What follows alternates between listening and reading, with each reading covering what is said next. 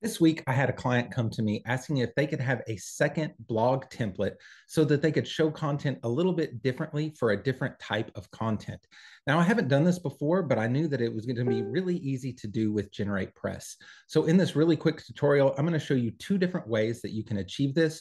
One, by giving posts of a certain category a specific template, and the second option is by creating a completely custom taxonomy to control which template shows on which post. So let's go ahead and dive in and take a look at just how this is done. So I've gone ahead and created the two single post templates we're going to be using in this example. This first one is single post template A. It has the terms, the title, the post date, the author name, the featured image, and the post content all in one nice centered column. At the bottom, it's got some featured post or related content. And this keeps everything focused right in the middle of the screen. But we also have post template B. In this one, we have a two-column layout where the featured image is on the left with the terms, the title, and the post name, the post author on the right.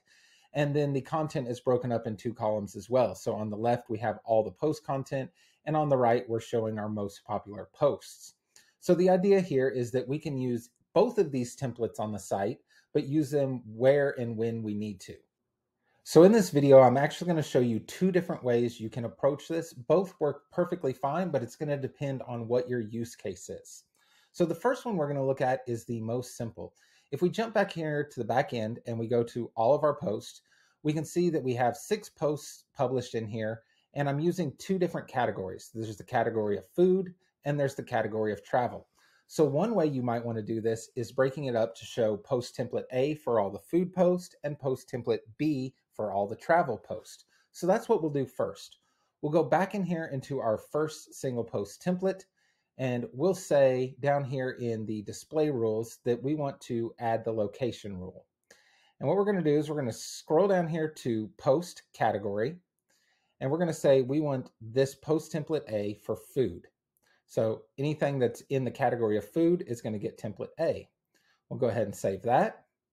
And now we'll go to template B, scroll down, add the location rule again for post template or post category, excuse me. And we'll do this one for travel. And we'll go ahead and hit update on that. So now if we go back into our posts, we'll open one of these food ones and we'll open one of the travel ones. So let me go ahead and get those both opened up. And you can see here in the food post, we have post template A, and in the travel post, we have post template B. So if you know that all of your content in a specific category is going to have one post template or the other, this is a really easy way to set it up that works beautifully.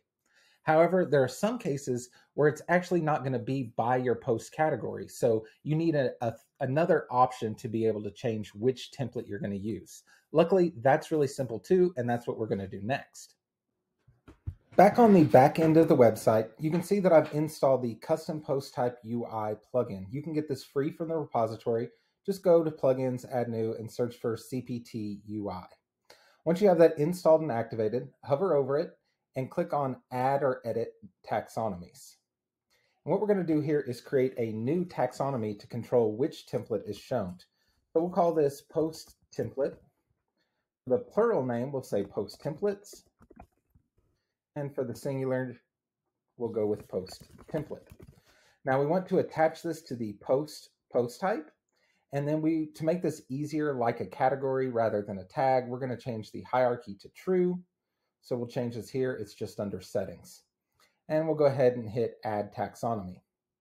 Now, if we hover over Post, you'll see we have our All Post, Add New, Categories, Tags, and we have this new selection here for Post Templates, which is the taxonomy we just created. So we'll click here onto Post Templates, and we're going to go ahead and add 2 new categories. So one will be Template A, and the other will be Template B. Now that we have those 2 created, we can go into our post and assign posts to a specific template. So I'll go ahead and open these first 3 here. And over on the right-hand side now, you can see we now have post templates. So this one was template A before, so I'll just go ahead and give this one template B. We'll go to the second post here under post templates, and we'll give this one A.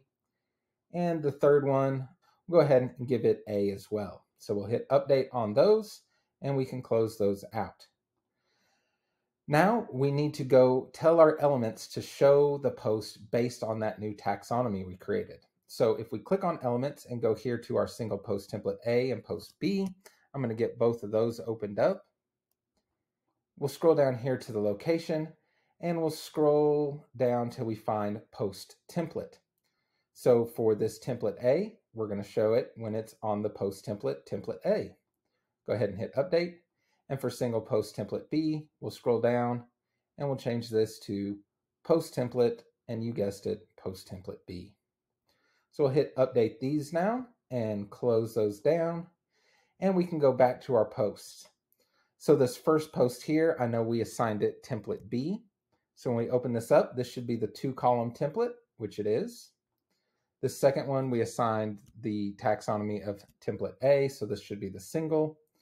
And this last one, I think we did template A as well, so it should be the single column. So just like that, we were able to control which template is showed on which post via a custom taxonomy. Now, there are all kinds of scenarios where this might be useful, and you're not limited to just post either. You could do this for custom post types or even pages.